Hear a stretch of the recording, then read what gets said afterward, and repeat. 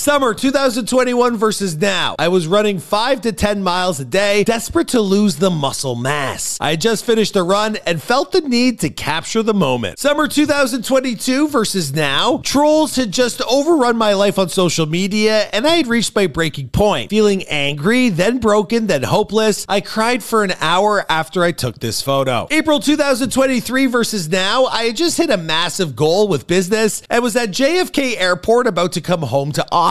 On this day, I knew exactly who I was and there was no stopping her anymore. And finally, we have 2 days ago. This is me. I'm still evolving, still transitioning, and still learning and growing, but I am happier than ever. Now, apparently Gabbi's wife has stuck through her side all through it. I know people like to see a good transition, but this one's next level.